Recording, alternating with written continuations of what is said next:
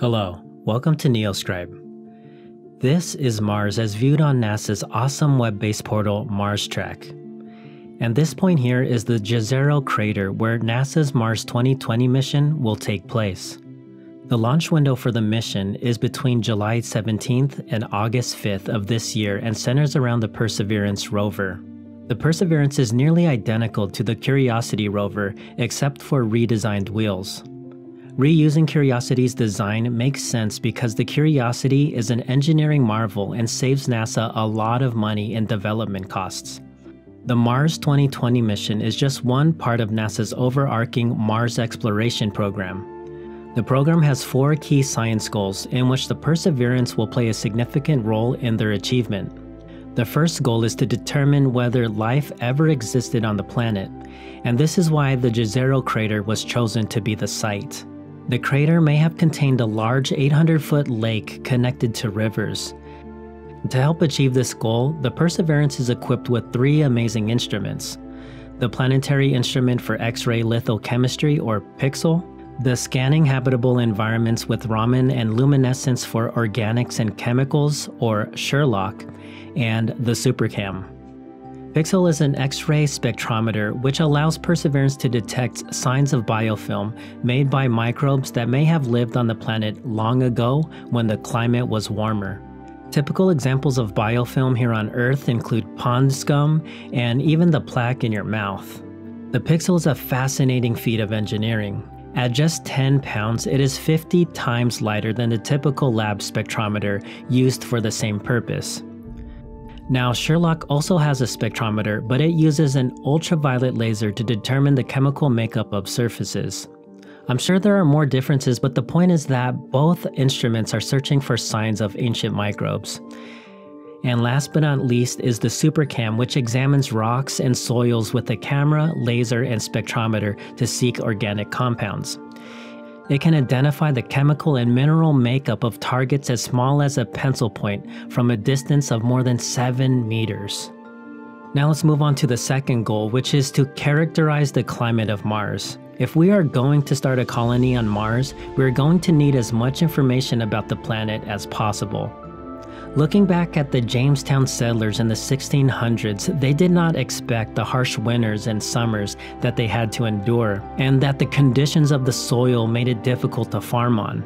So learning everything that we can about Mars, including the climate, is crucial. The rover is like a detective in the sense that it will perform astrobiological investigations using the Mars Environmental Dynamics Analyzer, or MEDA. MEDA will continuously measure the characteristics of the Martian atmosphere, including the direction and wind speed, temperature, and humidity, and also measures the amount and size of dust particles. Now, dust might not be the first thing you think about, but Mars colonists in the future will constantly have to deal with dust storms, which can be massive. Dust storms on Mars can block out the sun for weeks, and about every 7 to 10 years, there are enormous dust storms that cover the entire planet. The data collected from MEDA will help predict weather conditions that the first astronauts will face. Now, the third goal is to characterize the geology of Mars by studying the rock record. Discovering the age of rocks on Mars will help determine the sequence of events of the planet's history. The rover will specifically look for evidence of rocks that formed in water that possibly preserve evidence of organics. It will do this using the Radar Imager for Mars Subsurface Experiment, or RIMFAX. RIMFAX uses radar waves to uncover what lies beneath the Martian surface, capable of detecting ice or salty brines. By discovering what different fluids are buried beneath the surface, we'll be able to learn so much about the planet's past. Additionally, the rover will use its percussive coring drill to collect rock samples and place them in sealed tubes. The cool thing is that these samples will eventually be placed on the planet's surface and possibly be collected on a future Mars mission to be returned to Earth for future study. Learning the geology of Mars is foundational knowledge that is important for future colonists. Lastly, the fourth goal of the Mars 2020 mission is to prepare for human exploration. The Perseverance has 4 sub-objectives for this goal, but we are going to zero in on the Mars Oxygen In Situ Resource Utilization Experiment, or MOXIE. MOXIE is an experiment that aims to demonstrate the ability to produce oxygen from the Martian atmosphere. This is crucial for 2 reasons, as astronauts and colonists need oxygen to breathe, and it can also be used as a propellant for return trips back to Earth. Mars actually contains plenty of oxygen in the carbon dioxide molecules, which makes up over 95% of its atmosphere. MOXIE takes the Mars atmosphere and heats it up to 800 degrees Celsius, which allows the oxygen atoms to separate from the carbon atoms. If this experiment is successful, NASA may send a dedicated mission to produce oxygen on Mars, which would lay the groundwork for human missions and a colony. So all of the instruments on the Perseverance are astonishing in their own right, but to top it off, the rover is also equipped with a helicopter. Mars' atmosphere has less than 1% the density than the Earth, so the helicopter is a technology demonstration test that aims to prove that controlled flight is possible. The helicopter runs on lithium-ion batteries that provides enough energy for one 90-second flight per charge, with a range of 300 meters.